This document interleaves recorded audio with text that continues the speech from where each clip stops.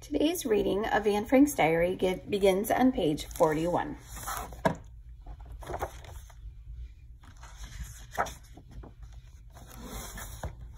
Page 41.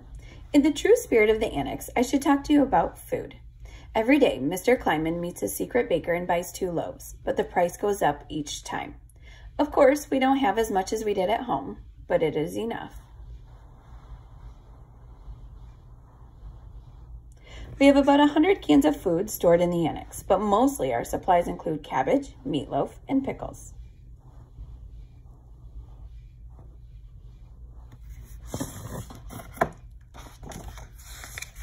Page 42. And then there's the beans. We must have 300 pounds of them, all stored in sacks. Do you know how much gas one person can produce from 300 pounds of beans? The beans were hanging all over our living space, so we decided to move them to the attic.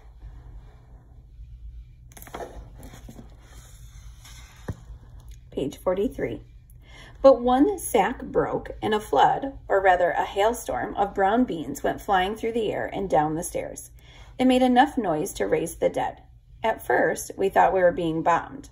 We had to pick up every single bean. You never know how desperate you might become for one tasty bean in the future.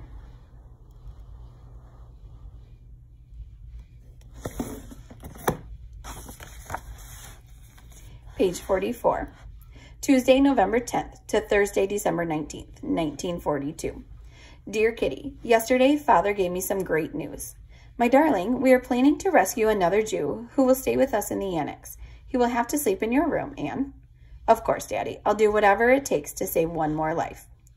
But after Father left, I realized that I would have to say farewell to the privilege of being alone with you, Kitty, whenever I want to.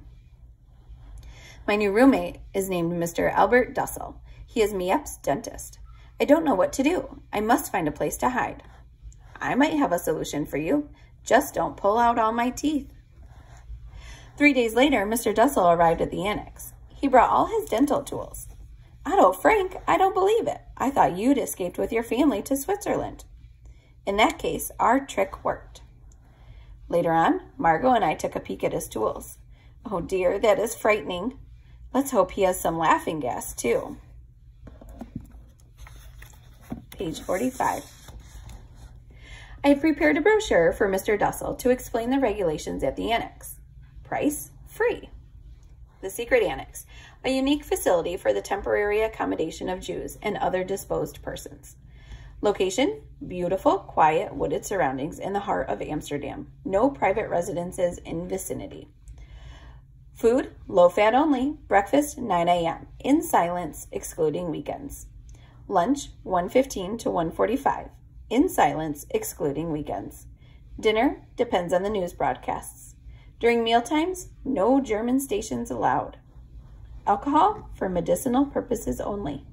Pets, only in the attic. Baths, at your own risk, at nighttime or on weekends. Page 46. Mr. Dussel has told us much about the outside world we've missed for so long. How much for a family of 5 Jews? 15 guilders per head. Go to number 15, 3rd floor, left door, 5 heads. It's like the slave hunt of the olden days. In the evenings, when it's dark, I often see long lines of good, innocent people, accompanied by crying children, walking on and on until they nearly drop. No one is spared. The sick, the elderly, children, babies, all are marched to their death. Page 47. November 20th, 1942. Dearest Kitty, we don't really know how to react. Up until now, very little news about the Jews had reached us here, and we thought it was best to stay as cheerful as possible. Every now and then, Miep used to mention what had happened to a friend, and Mother or Mrs. Van Don would start to cry, so she decided it was better not to say any more. But we bombarded Mr. Dussel with questions, and the stories he had to tell were so gruesome and dreadful that we can't get them out of our heads. Once we've had time to digest the news, we'll probably go back to our usual joking about those who are gone. Once we've had time to digest the news, we'll probably go back to our usual joking and teasing. It won't do us or those outside any good if we continue to be as gloomy as we are now. And what would be the point of turning the secret annex into a melancholy annex? No matter what I'm doing, I can't help thinking about those who are gone. I catch myself laughing and remember that it's a disgrace to be so cheerful. But am I supposed to spend the whole day crying? No, I can't do that. This gloom will pass. Added to this misery, there's another, but of a more personal nature, and it pales in comparison to the suffering I've just told you about. Still, I can't help telling you that lately I've begun to feel deserted. I'm surrounded by too great a void. I never used to give it much thought, since my mind was filled with my friends and having a good time. Now I either think about unhappy things or about myself. It's taken a while, but I finally realized that Father, no matter how kind he may be, can't take the place of my former world. When it comes to my feelings, Mother and Margot ceased to count long ago. But why do I bother you with such foolishness? I'm terribly ungrateful, Kitty, I know. But what I've been scolded for the umpteenth time, and I have all these other woes to think about as well, my head begins to reel. Yours, Anne.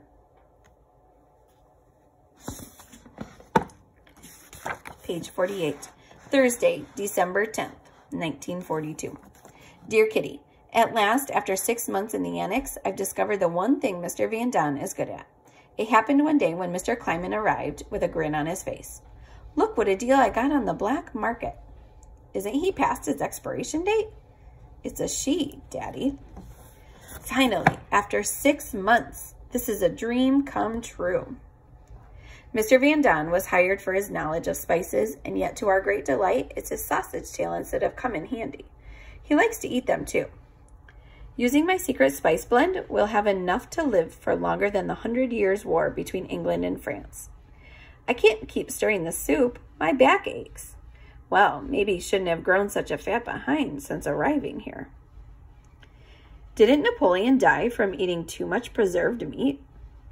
He did, but that's because the poor man didn't have my secret formula. Page 49. It was obvious that poor Herman Van Daan was grabbing far too much attention, so much so that the two ladies of the annex had to react. Considering our diet, it's about time we had our first dental treatment. Any volunteers? Me, of course. But of course, who else? Wow, you have 2 cavities. We could hide another Jewish family in them. I'd rather have surgery than save another family. Figures. As disinfectant, the finest perfume in the world. After a great deal of squirming, kicking, and screaming, the job was done. I must say that the patient showed the utmost bravery. Madame was soon back at work in the kitchen, but one thing is certain, it'll be a while before she makes another dental appointment.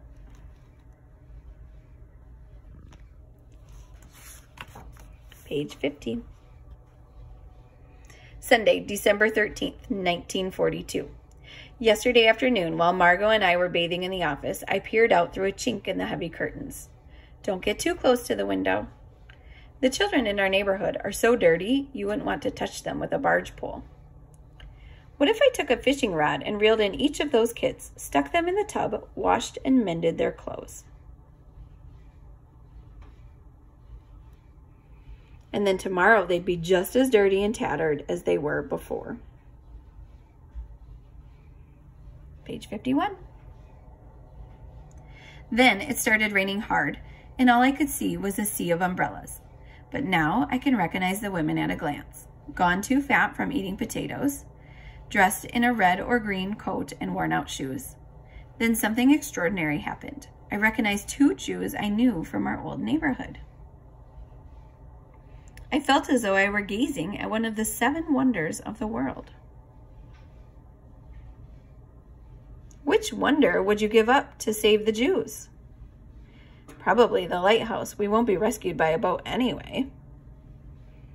It gave me such a funny feeling, as if I denounced them to the authorities and was now spying on their misfortune.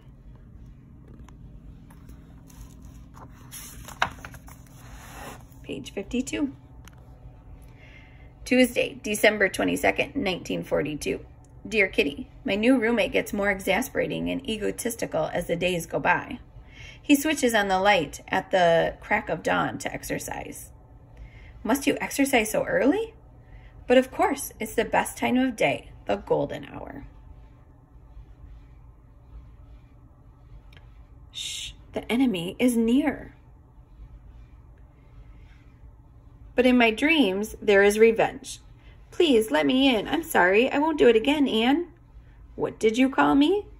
I mean, Your Highness. Oh, I'm becoming so sensible. We've got to be reasonable about everything we do here. Studying, listening, holding our tongues, helping others, being kind, making compromises, and I don't know what else.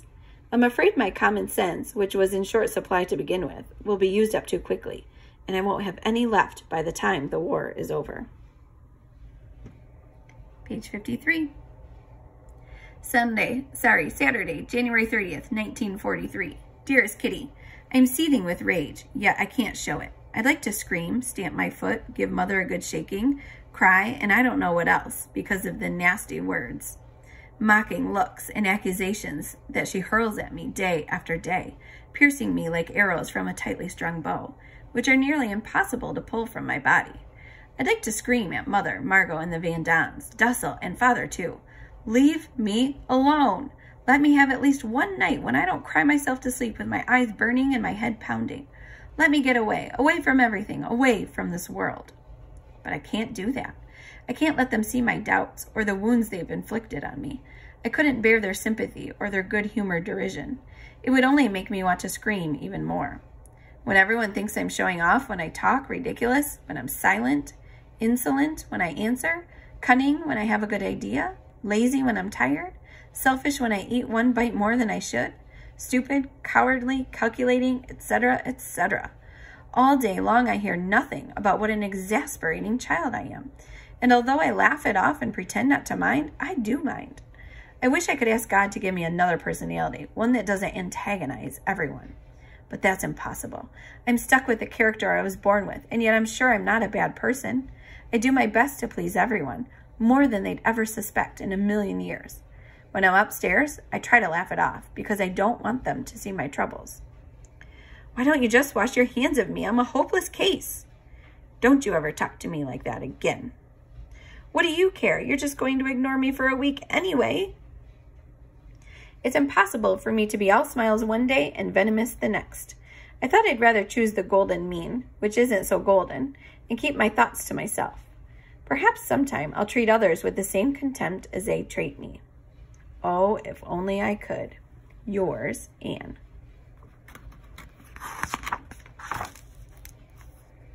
Page 54. Why do you have to show off all the time? Can't you give us some help in the kitchen?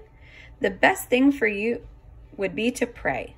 For God's sake, Anne, I can't sleep. Margot would never do that. Don't panic. It's only bombs falling. Why can't you be more like your sister? Think how lucky you are. There are children dying out there. Page 55. Hair neatly brushed. Nose facing the earth with no snobbish remarks. Eyes wide open, smiling. Mouth and lips, constant grin. Posture, superb, dignified, and elegant. Dress, bright colors showing optimism. Page 56. Wednesday, March 10th, 1943. Dearest Kitty, we had a short circuit last night, and besides that, the guns were booming away until dawn. I still haven't got over my fear of planes and shooting, and I crawl into my father's bed nearly every night for comfort. I'm sorry. I'm so childish. Don't be sorry. Everyone in the annex has their fears. Madame's biggest fear is burglars. Herman, wake up. I hear footsteps downstairs. It's only your heart beating. And Peter's biggest fear is rats. It bit my hand off. The other annex dwellers all share one fear. I'm telling you, Anne will get us all captured. I agree. Her behavior is out of control. Oh, stop being so hard on her. Page 57. Friday, March 19th, 1943. Mr. Dussel is terribly sad because he misses his beloved Lochi so much. My dearest Albert, I feel so guilty about being Christian, living in safety as if nothing were happening. Start writing, Margot. My dear Lochi, if longing for someone can kill, I am a dead man now. He made Miep and Bep play Cupid by delivering his letters to Lochi. But when Father found out, Albert, don't you dare ever send letters again. If anyone found out, all 8 of us would be dead. Margot, I'm surprised at you. I would not have expected this. Oh, but it was all for love. Well, at least being executed for the sake of love would be a good way to go.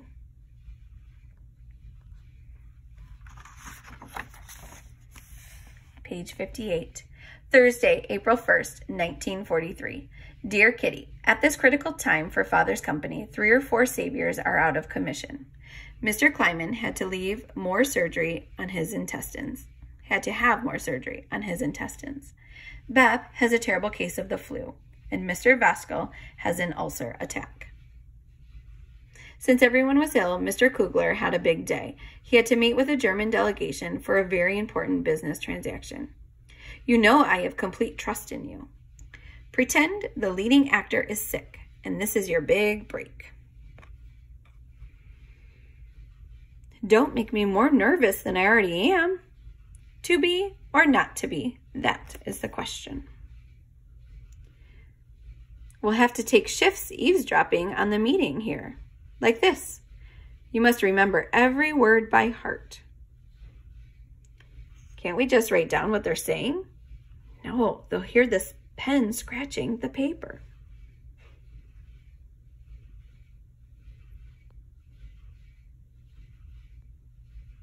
And we're going to stop there for today.